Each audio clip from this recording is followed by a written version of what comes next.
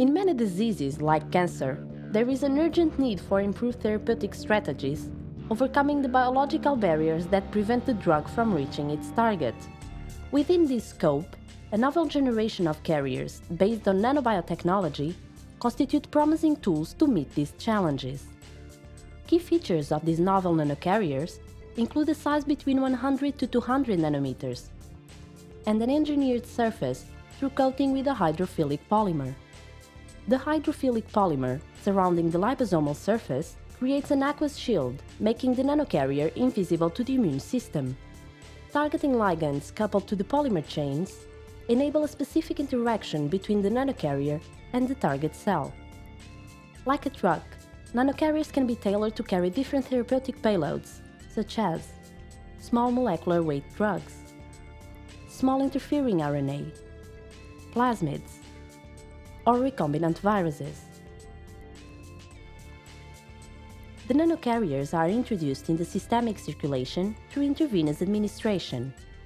The described properties are crucial for a safe journey to the target cells, like a GPS driving system.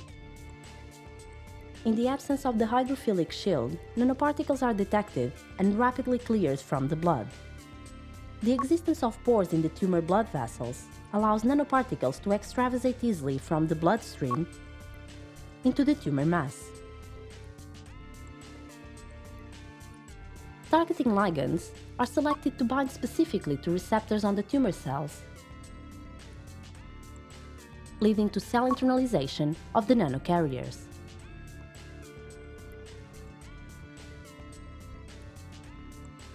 Once inside the tumor cell, the nanoparticle releases the anti-cancer drug.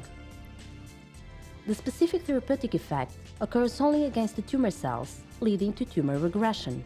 The described nanotechnology-based strategy provides a safe, specific, and efficient therapy for cancer patients.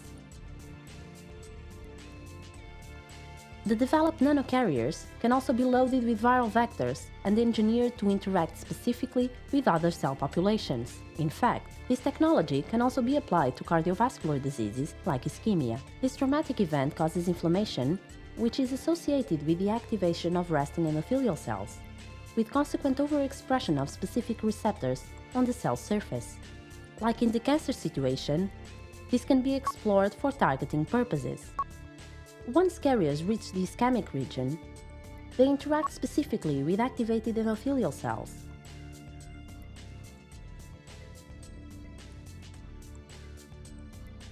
Undergo internalization, releasing their content inside the cells. The gene coding for vascular endothelial growth factor is expressed, leading to the development of new blood vessels, allowing the re-establishment of blood circulation. The developed targeted nanocarriers constitute promising tools for gene delivery, namely aiming at gene therapy for cardiovascular diseases. The developed technological platform constitutes a very promising approach for the application of novel therapeutic strategies.